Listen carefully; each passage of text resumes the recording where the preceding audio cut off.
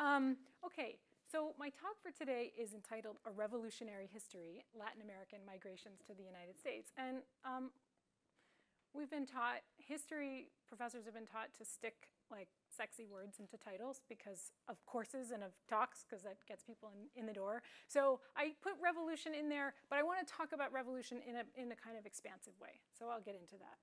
And I want to make today the probably really not very controversial argument that it's really important these days to understand this particular history, the history of Latin American immigration to the US. Because since at least 1848, so a fairly long time ago, political, economic, and social revolutions have helped fuel Latin American migrations to the US. And these migrations have, in turn, revolutionized the demographics and the politics of the US. I'll talk about all of that. Today, I'm going to start with a brief discussion of some useful concepts for discussing immigration history. And then I want to zoom in on 3 case studies describing how the history of immigration from Mexico, from Cuba, and from Central America, and focusing on how events that happened there shaped immigration here. So I'll spend a little bit more time on Mexican immigration since it's the most important sending country with the largest number of immigrants. But I'll talk also about Cuban migration, which has had an outsized effect on US politics. Are there any Floridians in the room? Okay, so you know that already. And then Central American migration, which is so much in the news today, but also has a relatively long history. And then I'll just at the end kind of wrap up by talking about how migration from Latin America has revolutionized the United States through our economy and our labor market, through demographic change, and through political upheaval, which we're experiencing today, but this is not the first time. And then through the politics and political leanings of migrants themselves. Okay, so a couple of useful concepts for immigration history. It's tricky to study immigration history, especially for historians. The way we're trained is to really go deep into the archives of a particular country, usually, or a particular region. And that often means that we learn one language, and we base ourselves for our research in one country. But migration doesn't lend itself all that well to that kind of research, because you really need to be doing work in both the sending country and the receiving country. It's a challenge, but more and more historians are starting to recognize that and realize that they need to be kind of training themselves to work in more than one country. So I did that for my work, and more people are doing that and have been doing that. Outside of academia, we tend to really only, like up through high school, in public education at least, we tend to really only learn US history. My US history colleagues would complain that we don't learn that all that well either. But we rarely learn the history of the biggest migrant sending regions to the US. We rarely learn the history of Latin America. I don't know did anyone in the room have a course on Latin America or study Latin America before getting to college? Good. In social studies, yeah. Yeah, and I mean, I know now from teaching for 8 years, like what my students know. And they know moments. They know 1492. They know Remember the Maine, right? And they know maybe like Fidel Castro and maybe Hugo Chavez, right? But we don't really have a great understanding of the history of Latin America or the factors that lead to migration. And so we can't really understand the complexity of the root causes of migration. And so why does this matter? Because I think it keeps us from developing good immigration policy. It's all right now, and I'll talk about this, our policy is all directed at the border, at controlling and deterring immigrants. But there's a real lack of understanding of what in other countries may be driving immigration. For another thing, US involvement in those regions has been pretty consistent throughout the 20th century and has at times contributed to migration. I'll talk about that too a little bit later. And so understanding that requires us to kind of look at US policy a little bit differently, and also to consider how our foreign policy is related to our immigration policy. And sometimes foreign policy actually is immigration policy. So this is my argument for why we should study the history of other regions and their migration and US involvement there. Okay, so to the word in the title, again, revolutions. I am going to briefly talk about Pancho Villa and Fidel Castro and the Sandinistas, but just really briefly, because like I said, I want to talk about revolutions more broadly. And I've found very helpful a book called Cousins and Strangers, Spanish Immigrants in Buenos Aires, 1850 to 1930, by Jose Moya. It was actually the first book I read as a PhD student. And this was a scholar who spent like, I don't know, 10 years doing the research for this book, almost didn't get tenure, then produced this amazing book, and did his research equally in Argentina and in Spain. And he was talking about an earlier period that I'm going to be talking about today, but in the beginning of the book, which I really recommend you reading, it's very readable and good, he talks about the 5 global revolutions that led to the mass European migration that happened between, let's say, about 1850 to 1930, the time bracket in his book. So he talks about the demographic revolution. So that's the demographic transition. You've probably heard about that, but that's the transition of, it's sort of 2 things, like birth rate and infant mortality. So when infant mortality is high, birth rate is high, right? And then infant mortality declines thanks to achievements in medicine and health. But it takes a little while for the birth rate to decline. The birth rate declines as well, but it takes a little while. So there's a middle period always in this demographic transition where the birth rate is really high and the infant mortality rate is really low and populations expand, really sometimes exponentially. So that happened in Europe in the 19th century and it happened in Latin America in the 20th. The liberal revolution. So that's the idea of the transition from monarchical governments that tended to restrict their populations, that tended to restrict who could come in and who could leave their country, to liberal governments that place an emphasis on freedom of movement. And as we'll see, this is often still pretty complicated, right? And governments tend to want to politicians and polities tend to want to be involved in who comes in and out of their borders. But still, he argues this liberal revolution created a regime of freer movement of peoples.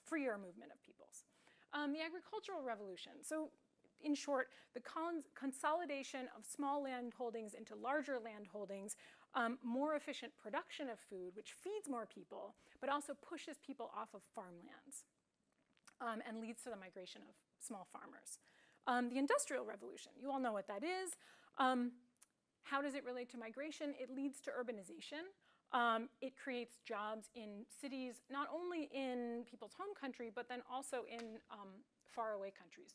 So there's a kind of a stage migration whereby people migrate out of farms and villages to cities in their home country, and then they're sort of primed to migrate to industrial jobs in other places. And then finally, and really importantly, the transportation revolution. So he is talking about the steam engine, right? And the development of new modes of transportation that are faster and cheaper, new ways for people to get, in this case, across the Atlantic Ocean. But when we come to the 20th century, we're still talking about railroads because the railroads are being developed all over the Americas into the 20th century, and then we're talking about airplanes. So all throughout the 20th century, still, it continues to get cheaper and easier and faster for more accessible for people to migrate. Interestingly, Moya doesn't actually mention revolutions as in revolutionary wars, right? Or revolutions and wars, but these are important too. And all of them, as I said, occur in Latin America at different times, and all of them are factors in sending Latin American immigrants to the US. And then another useful concept I want to mention is push factors and pull factors. And most of you have probably heard about this. But it's just the idea that when you want to figure out why a particular migration is happening, you always need to look at both sides. You need to look at what are the factors that are pushing people out and what are the factors that are pulling people in. But what's interesting in Latin America, as I kind of said before and we'll come back to, is that sometimes the United States is actually helping to create the push factors. So sometimes when we intervene in Latin America, we're contributing to those push factors. So sometimes the push factors can actually come from the receiving country. And then finally, I just like this quote.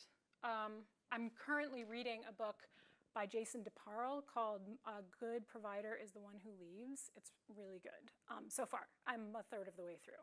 But I saw, he talks about the history of migration from the Philippines to the United States, which actually has a lot in common with the history of Cuba and other parts of Latin America. And he says migration is the ripple effect of history. So these historical events happen, and we don't always know how they're going to lead to migration, but when we look backwards, we can see how they did.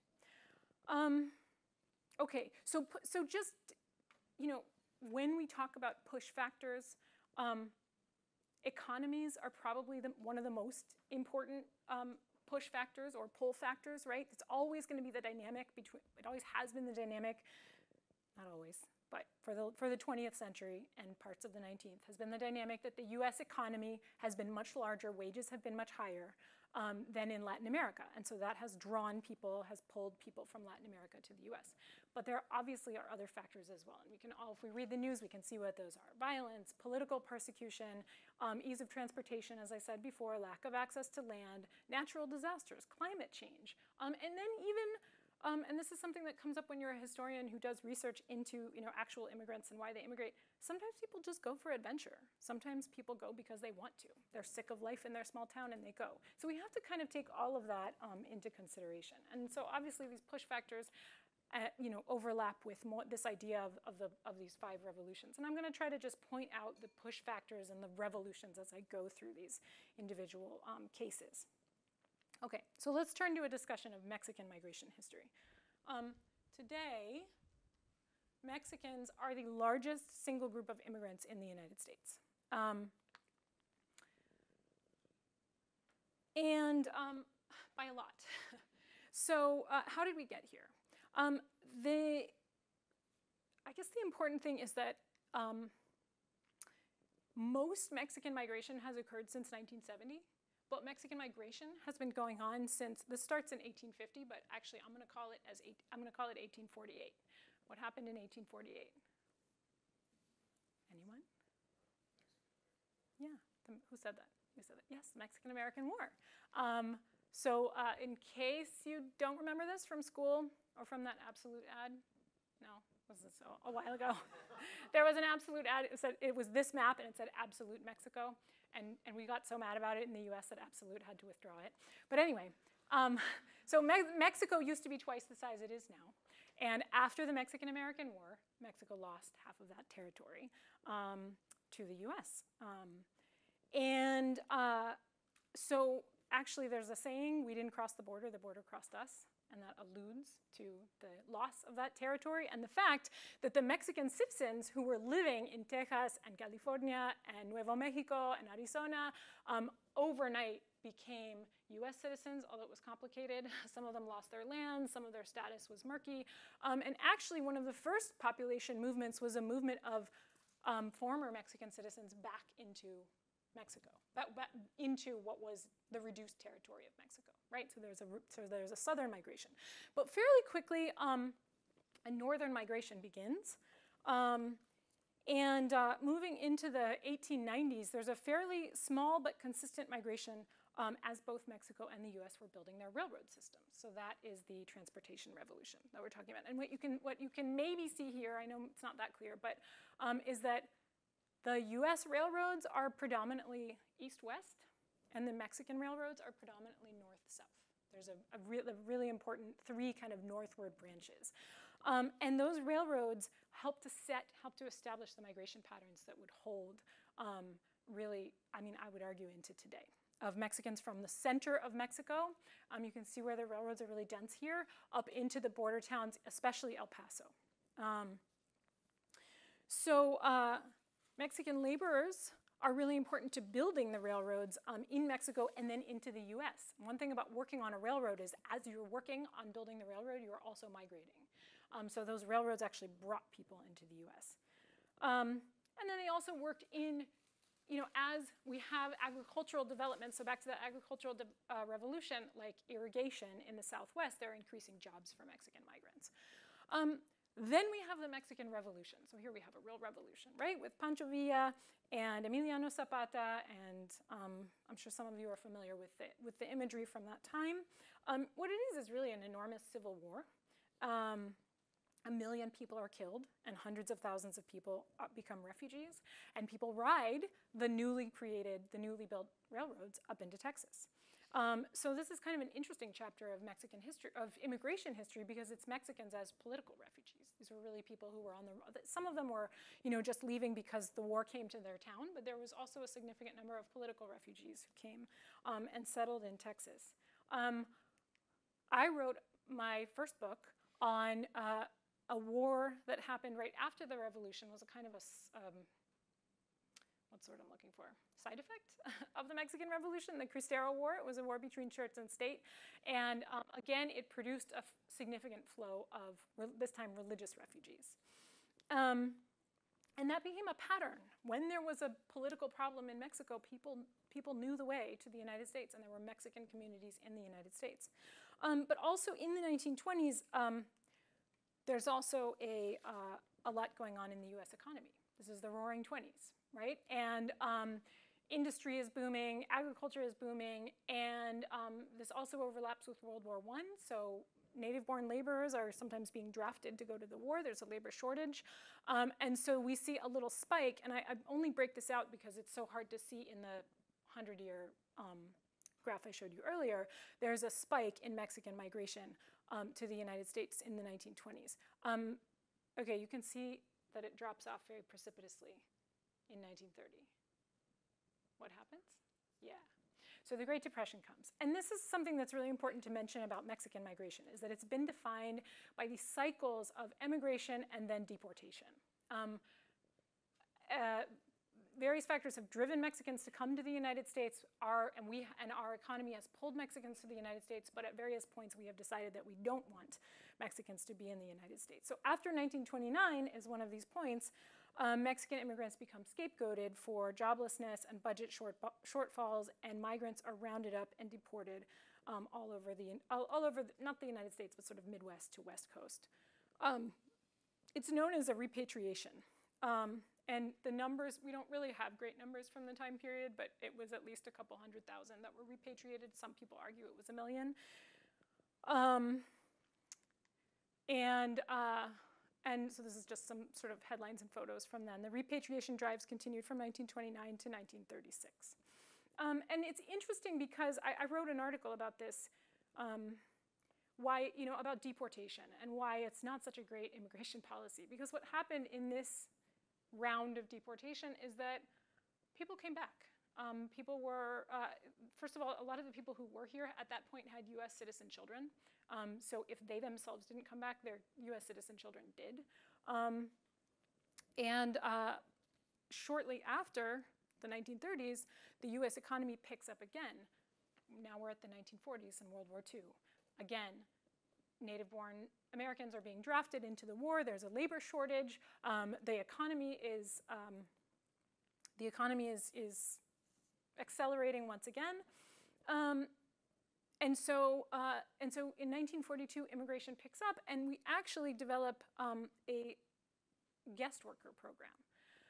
Some of you may have read about this, the Bracero program, which runs from 1942 to 1964.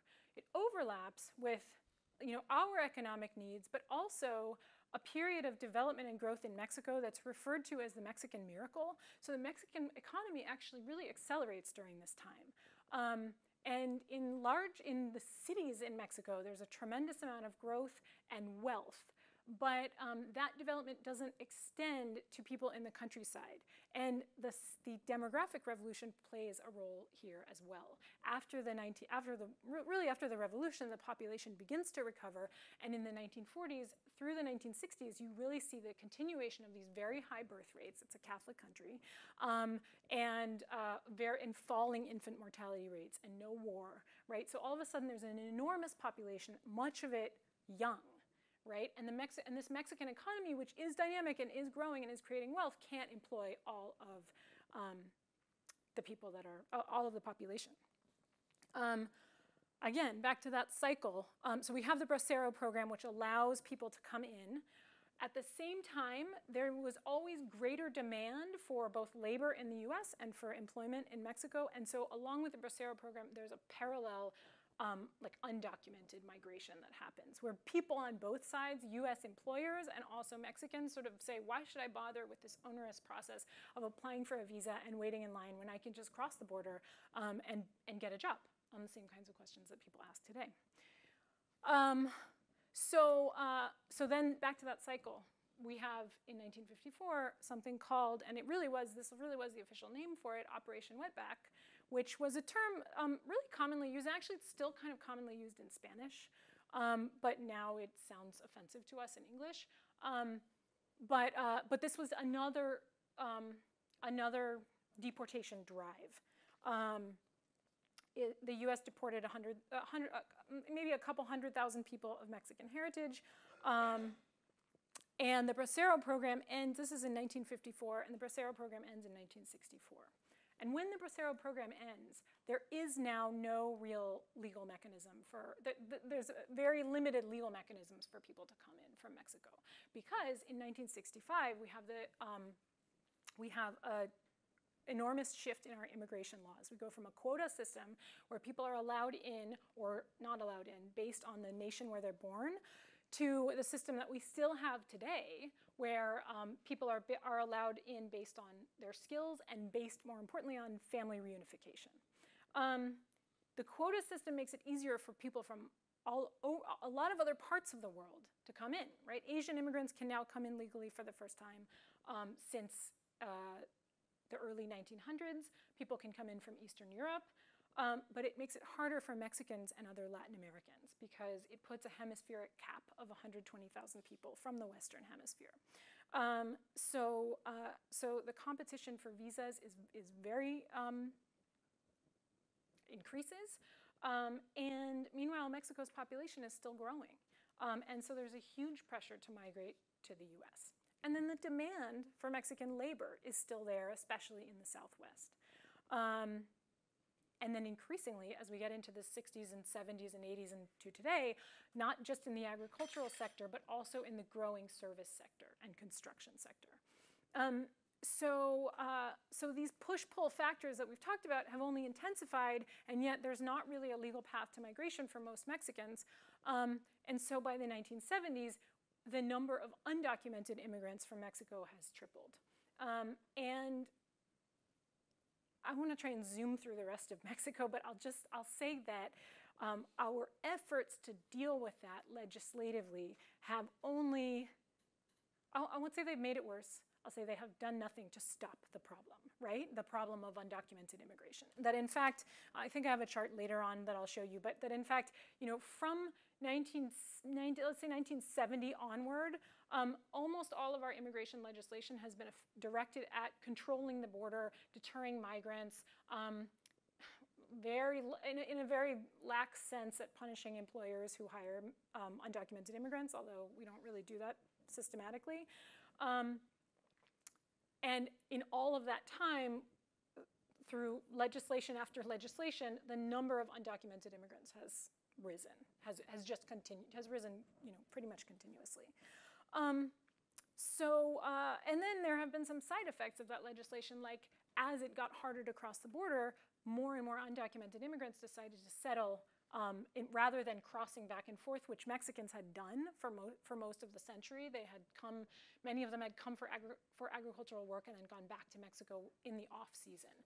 But now, with the cost of crossing so high and the danger increasing, they tended to settle in the United States. And then we start to see an increased population of legal Mexican migrants, but also an increased population of undocumented Mexican migrants. And we start to see these sort of highly visible Mexican communities growing up in places like LA, San Diego, San Francisco, Chicago.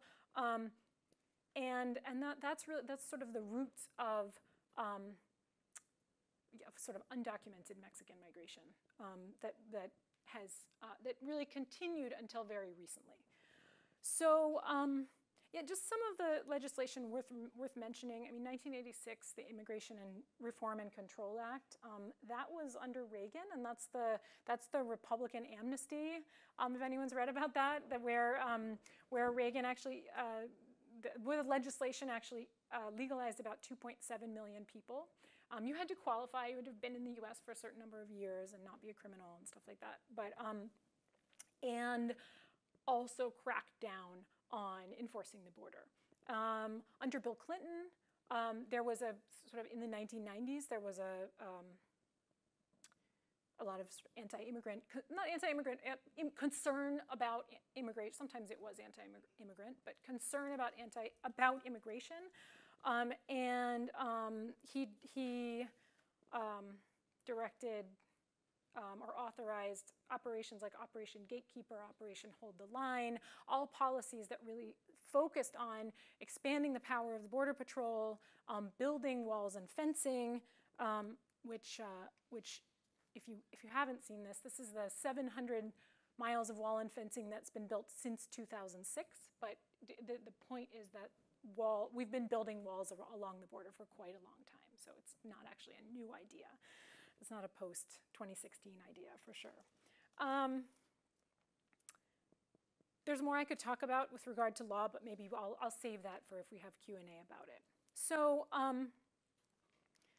anyway, and then this is just to remind us how dangerous it's gotten to cross the border. And as we see these laws that have made it more difficult to cross the border, we've also seen a spike in deaths along the border. So that's both influenced people's decisions to stay in the United States once they get here, but it also hasn't deterred people from trying to come to the United States.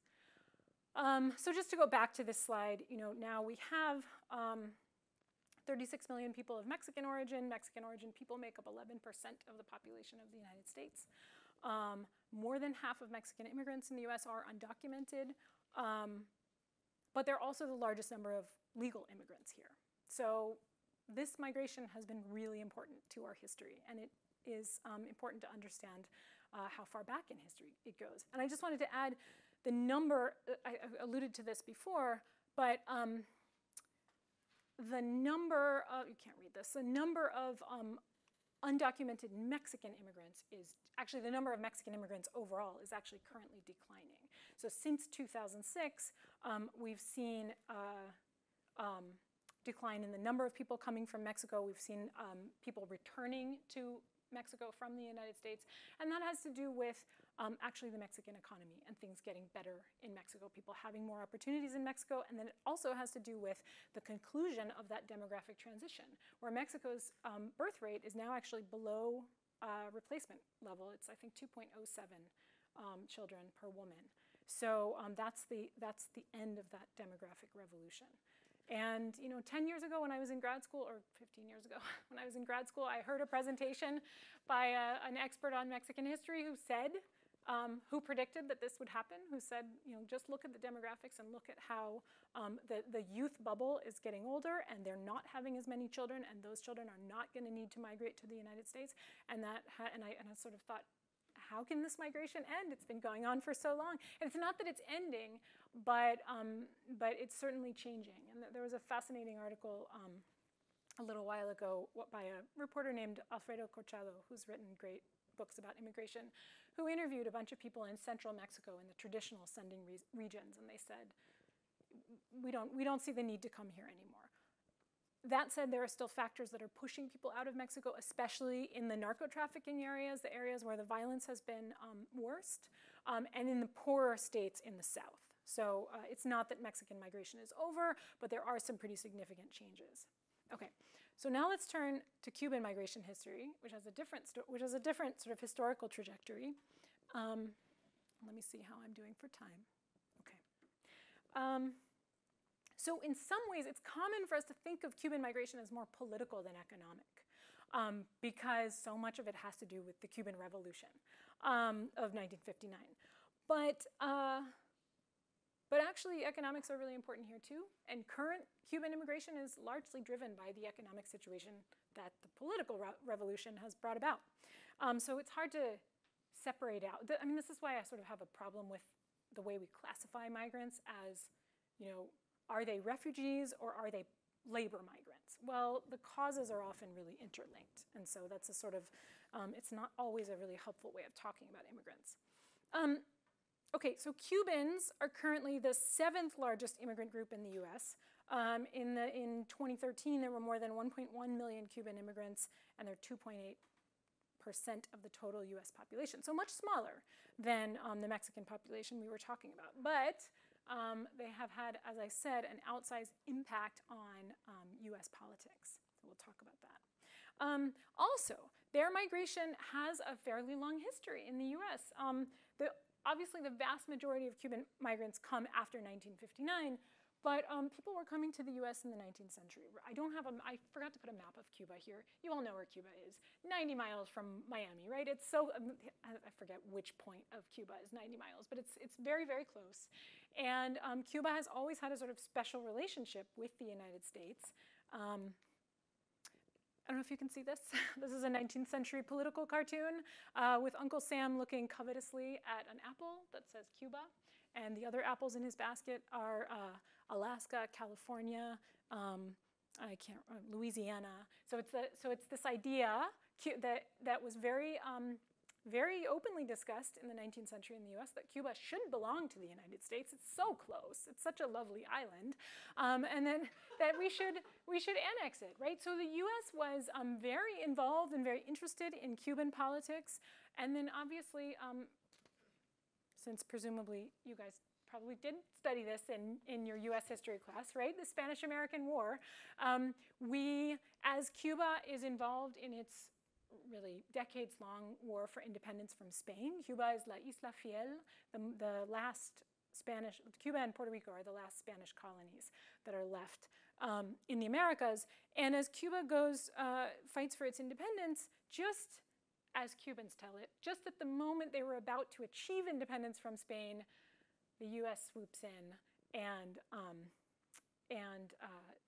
essentially negotiates Cuban independence, inserts a clause into the new Cuban constitution specifying that Cuba would be a protectorate of the United States, and the US is very, very involved in Cuban politics for the first 30 years of its independence.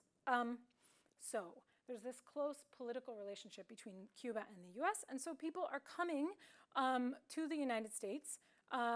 This is a picture of Cuban cigar workers in Tampa in the late 19th or early 20th centuries. So it's once, again, with the transportation revolution, once the steamships make it possible and easy for people to come from Cuba to the US, they do that. And actually, the largest groups of immigrants in the early 19th century are not so much in Miami, but in near Tampa because of the cigar industry there, New Orleans, and New York.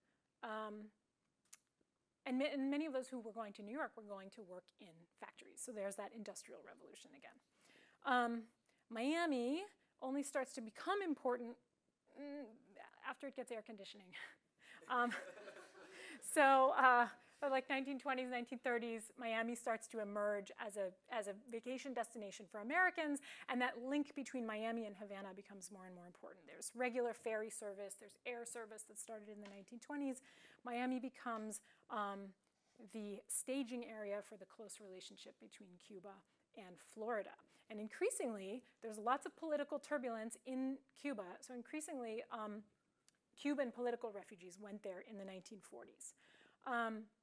And even Castro, actually, before he succeeds in the revolution, goes there to seek support from the small Cuban exile community in Miami. But obviously, the massive migration starts, that's Jose Marti, who was also an exile in the United States. The massive migration starts with the revolution of Fidel Castro and his revolutionary movement. In the late 1950s, it succeeds in 1959. Really almost right away, after 1959, there's a pretty significant migration of it tended to be the sort of wealthiest people who had the most access, the easiest ability to leave. But until, basically from 1959 until the Cuban Missile Crisis of 1962, about 200,000 people leave Cuba. And that's really that first wave of migrants. They're immediately granted refugee status because of the politics of the Cold War. The US wants to support the people who are leaving Cuba and wants to support any movement to overthrow, within a few years of Castro coming to power, to overthrow Castro. We could also talk about that more, but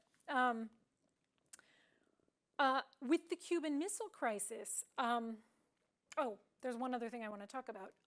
So there's this initial wave of people, and then very early on, 1960, 1962, people start sending their children out of Cuba. The Cuban government cracks down on who can leave Cuba, but allows people to send their minor children out. And so there's actually a really interesting migration of 14,000 Cuban children. It's known as Operation Pedro Pan, which is Peter Pan. And it's run actually by the Catholic Welfare Bureau of Miami. The kids are placed in foster homes, in camps, and sometimes in like Catholic orphanages or convents. And the idea was that the kids would go first and the parents would follow them a few months later. But the Cuban Missile Crisis in 1962 ends contact between the two countries and ends all commercial flights. And so there's a freeze on Cuban immigration. And so a lot of those kids actually end up being stuck in the US sort of alone without their families. And they're still alive, most of them. I've talked to a lot, I've heard presentations by them and talked to them. And it's a very traumatic story. And also a story that really resonates with our, especially over the last year or so, as we've talked about unaccompanied minors coming to the United States. And some of those they call themselves the Pedro Pans. Some of the Pedro Pans have actually spoken out about the experiences they have and how they relate to the children that are coming up now. Immigration picks up again when the Cuban government opens a port and allows some people to go to the US, allows some Cubans to come to the US and pick people up via boat lift. And then there's an airlift in December 1965. These are known as the Freedom Flights. Oh, sorry, okay, there we go. These are known as the Freedom Flights. And another 300,000 Cubans arrived this way between 1965 and 1973. So we just see these sort of waves of migration that get interrupted by political events over the 1960s. In the middle of the 1960s, we established the Cuban Adjustment Act. So here is the role of, again, the sort of role of government in shaping immigration. And it's part of our Cold War politics. So we codify a fast-track path to permanent residency for Cuban exiles. They can, after they are here for 1 year, they can apply for permanent residence and then for a green card. And along with the policy comes a sort of unofficial policy that very few Cubans are repatriated if they land on US soil. So we allow them to come here and then we make it easy for them to legalize themselves. They're granted a variety of visa waivers. They're offered a variety of services to help them on their arrival. There's a college loan program. There's a bilingual education program. And these are sort of government programs. So there's a US-Cuban refugee program that helps sort of designed to help them adjust to their lives in the US. So Cubans really enjoyed a sort of privileged position vis-a-vis other Latin American immigrants, especially Mexicans. And so Latin American immigrants in the US are very aware of those differences and those historical differences. I didn't mention Puerto Ricans. I just should mention them very quickly because obviously they're part of that history of the Spanish-American War, right? This is the same time that the US annexes Puerto Rico. And in I think it was 1921, Puerto Ricans become US citizens. So when we talk about Puerto Ricans, you know this, I'm sure, but they're not immigrants. They're migrants because they are US citizens. They're able to travel between Puerto Rico and the US. Okay.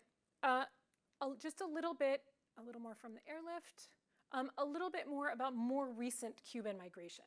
So this sort of second bit, if the first wave of migration that I talked about is the immediate exiles of the revolution, who tended to be, like I said, a little wealthier, a little whiter, a little more educated, which is not to say they didn't have a hard time in the US, they did.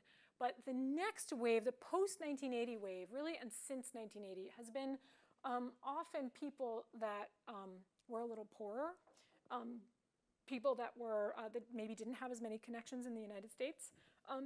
In April 1980, the Cuban government opened the port of Mariel outside of Havana to anyone who wanted to leave. And the Cuban exile community sent boats to the port and returned with thousands of refugees. So that's one of the boats from the Mariel boat lift. They were also able to acquire refugee status and to become legalized for the most part.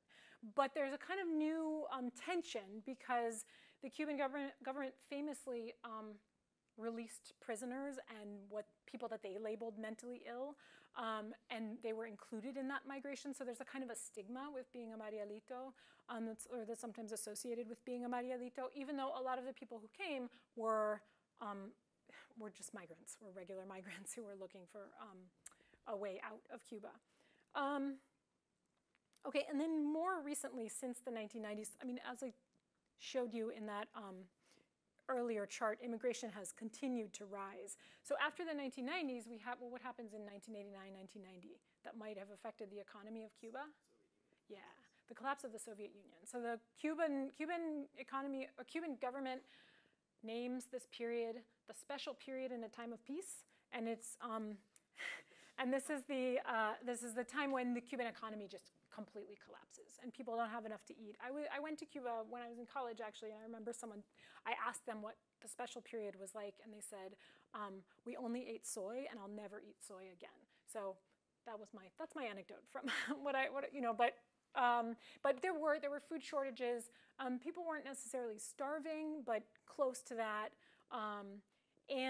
So that began that sort of pushed out a new wave of Cubans. And this is this is the wave that's often referred to as the balseros, the rafters, the people who built these rafts. And this is, I took that picture, and then this picture, which has my son for scale. He's bigger now, but this is a tiny, tiny boat. And these were boats this is basically anyone who could build some kind of seaworthy craft and could use that to escape Cuba, did so. And this was in the news a lot in the 90s, for those of you who remember the news in the 90s. I will try to mention Elian Gonzalez at the end of this talk, actually.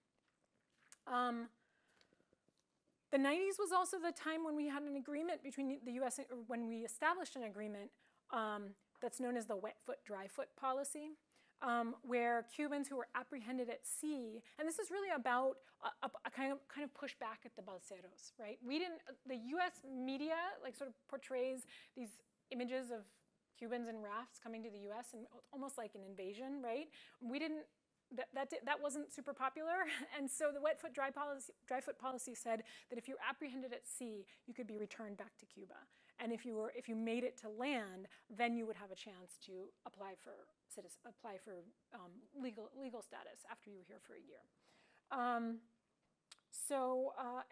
since the 90s, Cuban immigrants have continued to come. We're in the middle of another, we're in the middle of another spike of Cuban immigration. But the wet foot, dry foot policy was repealed by Barack Obama at the end of his term. And Cubans are now subject to deportation if they are detained at the border without a visa. And the number of Cubans, so here's we can see the number of Cubans entering on the rise in the teens, and then the number of deported Cubans is on the rise. And this is still minuscule compared to the number of people who are being deported who are from other countries, but it's really significant in the history of Cuban migration because Cubans have always been these sort of exceptional migrants. And they're also now subject to the new Remain in Mexico policy, where they're being required to, if they make it up to the border, they're being required to wait in Mexico to apply for asylum status, along with 40,000 other people. So we've seen a lot of changes in Cuban policy, and we've also seen the ways that US-Cuban relations have really shaped that policy. Okay, Central American migration, the last migration that I will talk about. Okay, so you've probably heard a lot about the Northern Triangle. We've suddenly, I mean, it's a term that I didn't hear a lot, and then suddenly it's become a term, and it's everywhere in the news. So it generally refers to Guatemala, El Salvador, and Honduras, but Nicaragua should also, I think, be included because there are migrants from Nicaragua as well, and Nicaragua has suffered from some of the same political upheavals and there are some of the same push factors there as well. So, but anyway, Central American migration is pretty new compared to Cuban and Mexican migration. And really prior to the 1970s, there were only very tiny numbers of Central American migrants in the US. This immigration really takes off in the 80s and 90s, and of course it's important today. if you're from the DC area or you're living in the DC area, you probably know more about Central American migration than a lot of other people in the country, because the DC area is a huge magnet for Central American migrants. And since really the 80s and 90s, we've seen we actually are unique in the US in that we don't have a lot of Mexican migrants. We don't have a lot of Cuban migrants. They're here, but the largest numbers of migrants, Salvadorans are number one. I think Guatemalans are number two, and then Bolivians, Peruvians. We have a more pan-Latin American migrant community here in DC. Okay, so again, the push factors behind Central American migration have a pretty deep history.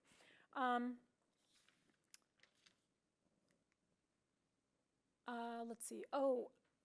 This is a little bit about numbers, actually, and this I wanted to show you. So this is Mexico. This is Mexican migration, and you can see how it has leveled off and declined.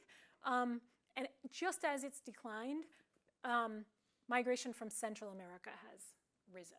So in some ways, that problem of undocumented immigration that hasn't started to go away just because Mexicans aren't doing it as much. It's just been replaced by people coming from Central America and from other parts of the world that I'm not talking about today.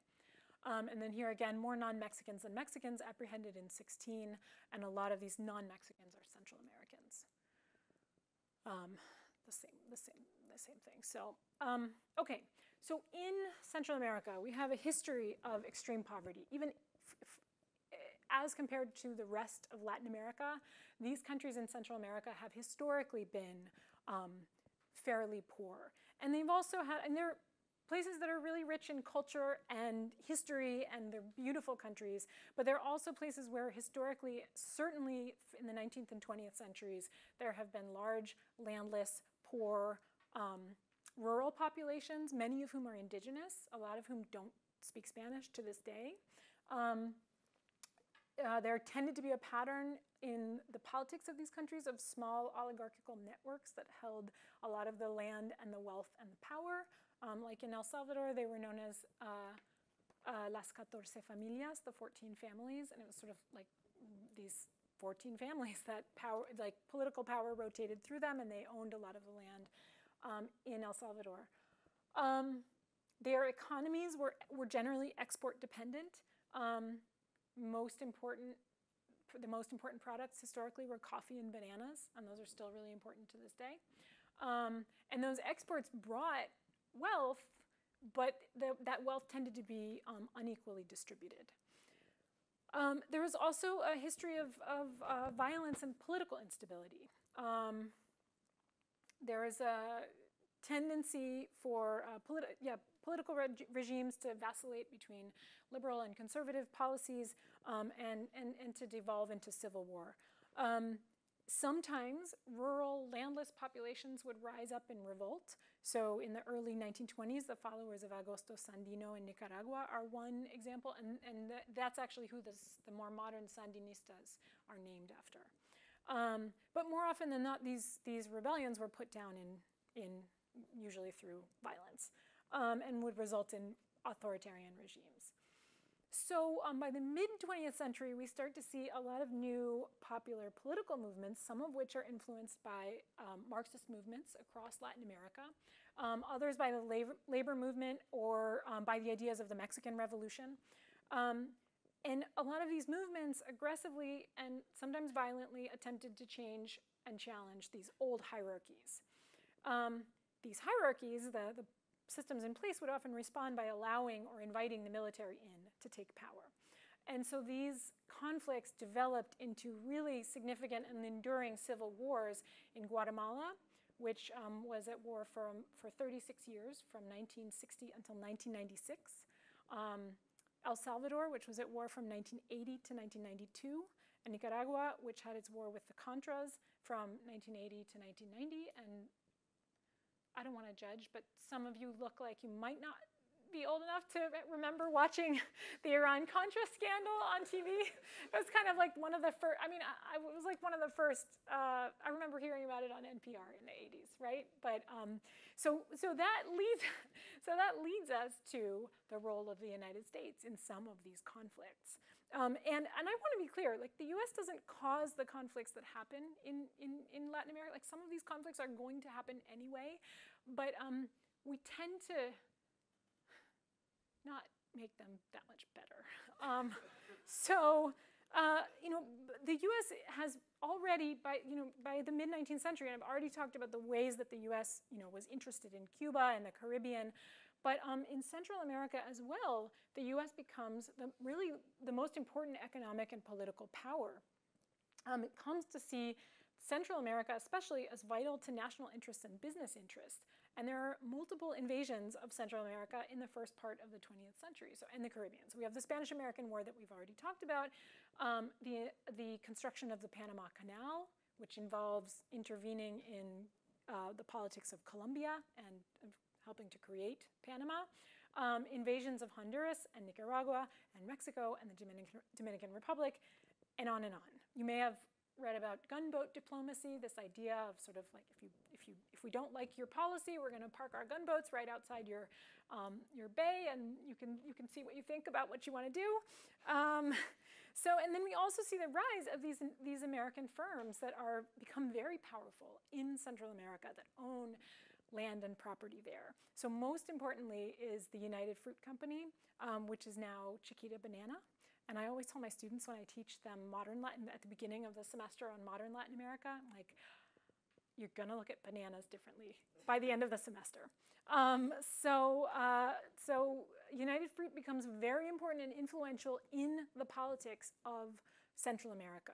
And thanks to weak states and pliable rulers, essentially the company is able to say, we don't like this political movement. We don't like this potential policy of redistributing land from our company to farmers, for example. And so really through campaigns of pressure and also by invoking the specter of communism, United Fruit and the US government United Fruit helps induce the US government to intervene in Central American politics. And by the 40s and 50s and really into the 90s, we see increasing involvement of the CIA and the State Department in internal political developments in Central America and, of course, really throughout Latin America. The policy is, especially in the wake of the Cuban Revolution in 1959, keep another Cuba from happening. So if someone looks communist, then we in the US want to make sure that their movement does not succeed. And so we want to make sure we fund whatever movement opposes them. So we tended to support military dictatorships through aid and training and supplying them with arms. So there's the Iran-Contra scandal. In El Salvador, and that was in Nicaragua. In El Salvador, we gave billions to the government to fight the socialist Farabundo Martí National Liberation Front, the FMLN. In Guatemala, the CIA collaborated with the United Fruit Company. There's a wonderful book on this called Bitter Fruit, to support the overthrow of a democratically elected leader and replace him with a military ruler. And this, again, this didn't cause the Civil War, but it didn't help prevent a civil war. So we can see how these foreign policies helped lead to these domestic conflicts in Central America that fueled immigration. So again, these civil wars are happening between the sort of mid-60s into the 90s, and migration really picks up in the 70s and into the 80s from Central America. It's also just worth mentioning here because it's interesting that, and another sort of fact we don't tend to learn in our high school history classes, that we established in 1946 the School of the Americas, and this is really part of our sort of Cold War approach to provide a combat training school for Latin American soldiers in order to influence military and government leaders. And a lot of the people that we trained at the School of the Americas went on to play a very important role in Latin American politics, and unfortunately they don't have the best human rights record. So the pictured is Efraín Ríos Montt, who was president of Guatemala during the Civil War and was convicted of genocide. He just died recently. And he is an alumnus of the School of the Americas, which still exists. It's now called the Western Hemisphere Institute for Security Cooperation. So look it up. So anyway, okay, I'll come to this in a second. But so we see how, so these civil wars, this violence led to waves of migration. Just to focus quickly on Salvadorans, since we're in DC, throughout the 1980s, more than 500,000 Salvadorans migrated, most illegally, because remember, there aren't a lot of avenues for legal migration for Latin Americans. Most of them come to Los Angeles and to DC. U.S. immigration authorities at the time turned away Salvadoran asylum seekers, and that was actually the birth of the sanctuary movement, which we talk about today. A lot of over 400 U.S. cities declared themselves sanctuaries. There was a religious movement to offer these migrants shelter, and it was connected to, that movement was connected to sort of a protest about our policies in Central America and the violence that they had helped to foment. Eventually, many of the Salvadorans in the US were able to get TPS, temporary protective status. Most of them still have that today. That is set to expire in January, I think, and the Trump administration does not want to reinstate it, and that would impact hundreds of thousands of people in the country. I can't remember the exact number, but there was just a really good article on this in the New York Times. So we're going to have to see what happens to the Salvadorans in DC, many of whom are living here now legally, but with this temporary protective status that can expire. Okay, final push factor for Central America is also something really important to consider, and some of you probably know this already, but do you guys know where MS-13 started? Yeah. So I think this fact has filtered out finally. But gang violence is a huge push factor right now in migration from Central America. And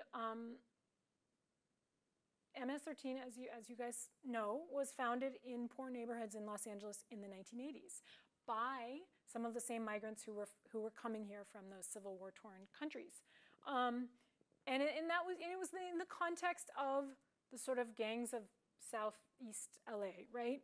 There were Mexican gangs there, there were African American gangs there, and so I see I'm almost out of time. Okay, and so in the mid-90s, under Clinton, as a part of Clinton's restrictionary sort of cracking down policies on migration, over 20,000 convicted gang members were returned to Central America, where the weak governments of Central America had very little ability to do anything to control their activity or to crack down on them. And so those gangs flourished in Central America. There's a huge increase in violence after the 90s, a huge increase in the prison population, a huge rise in extortion, increasing links between MS-13 and narco trafficking.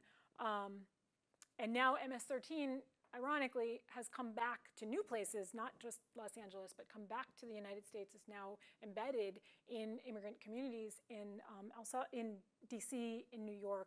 And this is a really obviously harmful thing for the broader community, but also for these immigrant communities especially, because they're the ones who tend to be the victims of extortion and violence of these gang members. So, okay, very quickly and in conclusion, the impact of Latin American migration on the US. So I would say that Latin American migration has revolutionized the United States by becoming an integral part of our economy through demographic change, through political upheaval over immigration, and through the ways that Latin American immigrants themselves relate to US politics. So our economy, we have an economy that's now dependent on immigrant labor, but also on undocumented immigrant labor. I've written a lot about this, so if you want to Google stuff that I've written, I will not talk about it too much now, except just to say that, that our policies don't reflect the demands of our economy in the least. People know that if they can cross the border, they can get a job, and so there's a need for comprehensive immigration reform. Okay, also, demographic change. The country is increasingly Latino. There are now 40 million people of Latin American descent, and Spanish is spoken widely throughout the country. I'm sorry, this is from 2000, but I didn't have an equivalent map, but you can see the sort of hot spots of Spanish speaking, and there's a little yellow bubble for the DC area. And that has changed culture in certain locations, especially Miami, California, Texas, although you could argue that the border didn't cross, that California and Texas have gone back to their historical roles a little bit. So that is a change, and one that I think is wonderful. But it also has represented a change, and sometimes it has spurred, sorry, I'm going to skip through this. It has spurred political upheaval over immigration in the US. So not for the first time. We've had many anti-immigrant and nativist and xenophobic movements in the US, but we are certainly in the middle of one now. 2016 doesn't represent the first time, but it has certainly seemed to kind of open the floodgates. We are cracking down on immigrants in the US. There are deportation raids. There are detention centers across the country. And most, I think, significantly, the Trump administration is making it far more difficult for people to seek asylum and to even request asylum. And we're making it, just last week we announced that we're reducing the cap on refugees to the unprecedented low of 18,000 people a year. And that's down from, I think, 150 or 120,000 a few years ago. It's not that immigration from Latin America has affected our policy, but certainly politicians have pointed a lot to immigration from Latin America as a reason to make new restrictionist policies. Okay, and then I think interestingly and finally, the Latino vote. There was a great article in the New Yorker from a couple weeks ago. It was called "The Fight for the Latino Vote in Florida," and it was mostly about Cubans and Venezuelans who are here, who can vote, and who are motivated to vote for Trump and for Republicans because of their own experiences in Cuba and Venezuela with socialist governments that really are dictators and autocratic, and they want that not to happen in the United States, and they read their own experience in Latin America directly into their experience in the United States. So, it's just one of the ways that people's experiences in their homeland informs the ways that they view politics and experience politics in the US. And it's also a reminder not to consider the Latin American origin electorate as one group, right? Because there's Mexicans and people of Mexican origin have tended to vote for Democrats, and they've had a history of the Chicano movement, for example, a history of sort of being involved in politics more on the labor side or on the left, but that's certainly not true of all Latin American immigrants in the U.S. So. I didn't talk about Elian Gonzalez, but I'll conclude with that, and we can, if we have a minute or two, we can have questions, or people can chat with me afterwards. But thank you very much.